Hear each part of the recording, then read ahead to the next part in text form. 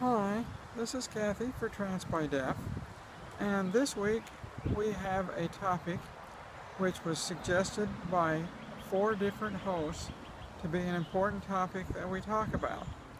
In light of the current votes in North Carolina and in Mississippi and the current negative political ramifications, particularly in North Carolina, of the vote to ban transgender people to their restroom of their birth gender. All of the hosts thought we needed to talk about the topic and say, is this a response to the conservative religious people who are looking for a way to force their beliefs on us as a trans community?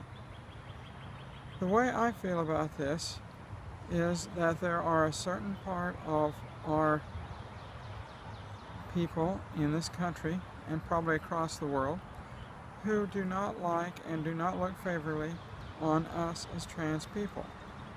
They have watched over and over again the trans community and the LGBT community in general make great strides toward equality in the workplace, in the marriage equality, and in being able to use the restrooms of our choice.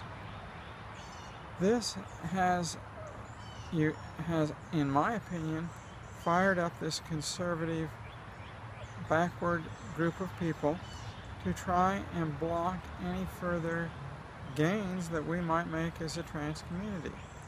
And I think that we as a trans community are going to have to be real careful that this conservative part of our country and conservative part of the world do not convince the other people that the paths that we have made are, and inroads that we have made in getting ourselves equal to the other people, and get rid of those gains that we've lost. I think we have to be politically very active and politically very outspoken on trans rights and on LGBT rights in general.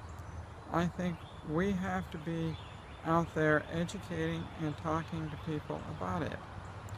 I know last fall when there was a bathroom bill or bathroom referendum in Houston, I received several interesting questions from people who I work with on a regular basis in Houston.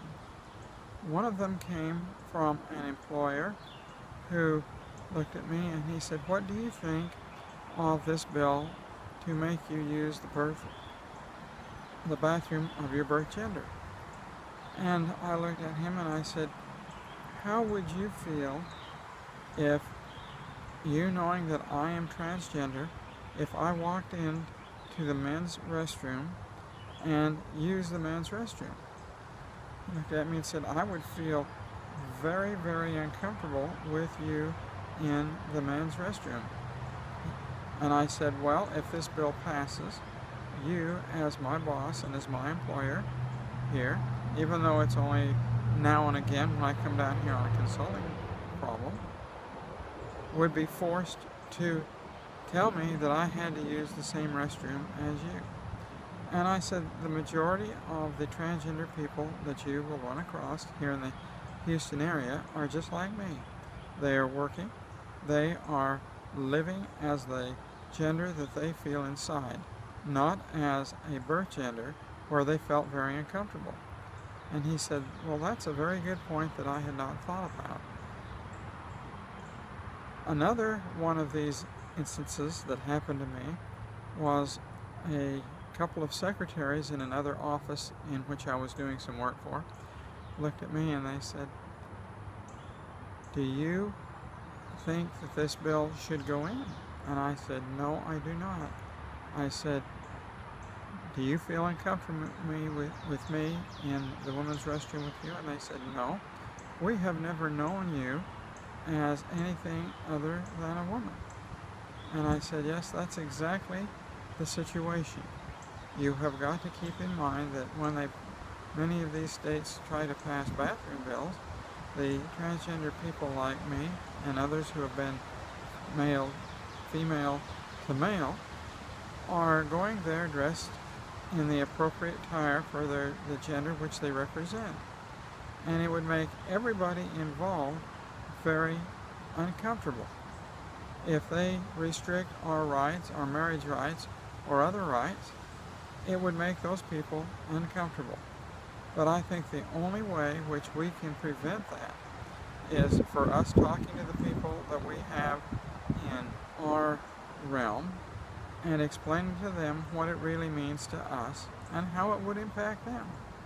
Because I feel these two examples I've given you are examples of the fact that these people had not really considered what the ramifications are if I should go into a men's restroom or a trans woman should walk into the women's restroom. Well, those are my thoughts on today. I would certainly encourage you, as the viewers, to become active, to block any of these conservative, backwards people who want to ban us from using the restroom of our choice, particularly for us people who are full-time transgender. We would feel as uncomfortable in that restroom as you would feel uncomfortable if we walked in the wrong restroom. Well, if you have a comment, please leave it in the box below. If you like this video, please give it a thumbs up. If you would like to see more videos by Trans by Deaf, please subscribe to our channel. We will see you again next week. Bye.